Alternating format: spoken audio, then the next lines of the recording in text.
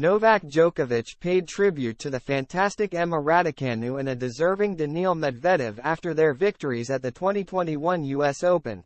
But their careers have contrasted since. 2 years ago, Daniil Medvedev and Emma Raducanu received congratulations from Novak Djokovic after claiming their first Grand Slam titles at Flushing Meadows. Now, 24 months later, their careers have panned out drastically differently. Three-time US Open champion Djokovic was magnanimous in defeat to Russia's Medvedev. After losing 6-4, 6-4, 6-4 in straight sets at the Arthur Ashe Stadium, the Serbian wrote on social media, "Daniil, you absolutely deserve your first Grand Slam title." The men's singles runner-up was similarly complimentary of Raducanu, describing her run through the tournament as an amazing fairy tale story.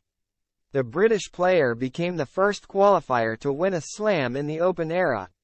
Raducanu also ran through the competition without dropping a set, becoming the first woman since Serena Williams in 2014 to achieve that feat. In marking the achievement, Djokovic added, "Emma, you are fantastic."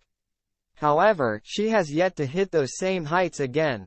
In 5 slams since, Raducanu has 4 combined wins, with none coming later than the first round. More recently, injuries have hit. Undergoing ankle and wrist surgery earlier this year has ultimately meant missing the French Open, Wimbledon, and now the US Open. Countless pundits have speculated on why she has yet to replicate her form from 2021. ESPN analyst John McEnroe said earlier this summer that coming straight out of school and turning pro has played a part. "One of the reasons why I think kids go to college is that it gives them time to grow up and mature so they can handle things if and when something like this happens," McEnroe told the US Sun. "So it's more difficult when you're an 18-year-old and all of a sudden your world changes so drastically." Similarly, Medvedev has yet to win another slam.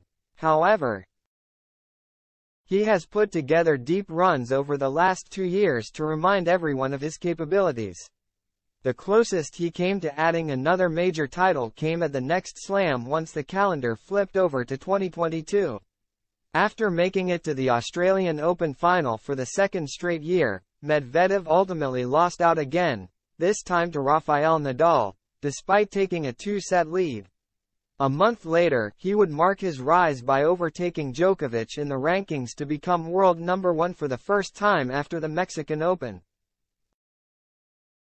By reaching the summit of men's tennis, he broke the Big Four dominance of the top spot for the first time since Andy Roddick in February 2004.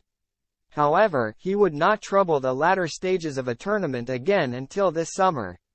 Fourth-round exits at the French and US Open came either side of missing Wimbledon due to their ban on Russian and Belarusian athletes. Medvedev did not fare any better to start this year, with early exits in Australia and at Roland Garros. However, belatedly back at the All England club, he did advance to the semi-finals before losing in straight sets to the eventual champion Carlos Alcaraz.